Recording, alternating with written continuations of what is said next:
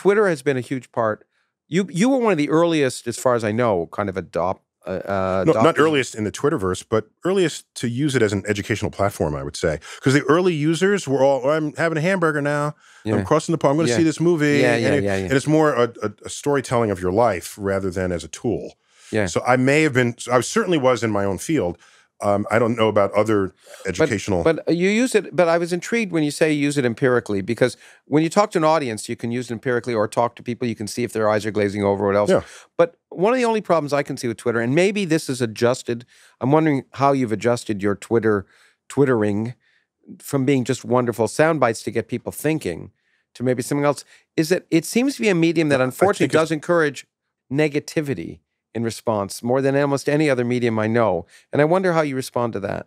It encourages negativity when you say something that someone else doesn't agree with.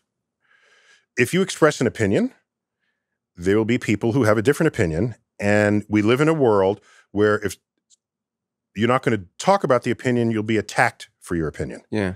That is what's changed in this world. Yeah. And I knew that early on in Twitter. So I said, I will never present an opinion.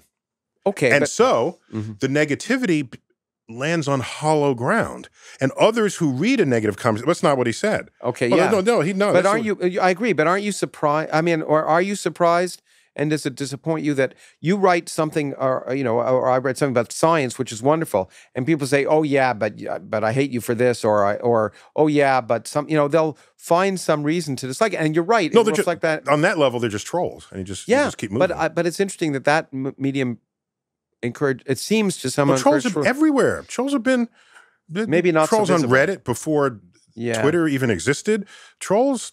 They're just a part of life. Well, unlike a stand-up comic, I found, for example, that trolls are rarely at public events. I mean, no, seriously. I mean, it's rare that that we've done a lot of public events together. It's rare. It happens every now and then, but it's rare that someone makes an effort to try and sort of confront you as they might a comic. Have you found that? Sure, but again, I'm less confrontable if I'm not always trying to tell you what your opinion should be, or who you should vote for, or what politician you should love or hate. I just don't do that. I give you information that you fold into your worldview and then make your own opinion. Okay, let's end asking you some opinions. Okay, sure. Okay, specifically... I don't care that other people know my opinions. I just don't care. No, that's fine. Because they're my opinions. No.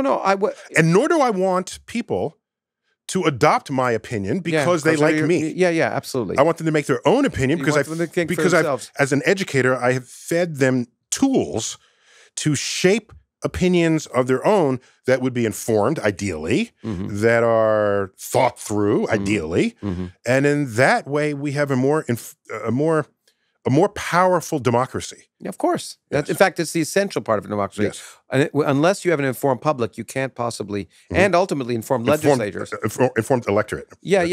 Informed electorate. Yes. And informed legislators at some level. And if the public is informed in principle, they would vote for informed legislators. Electorate. Yeah.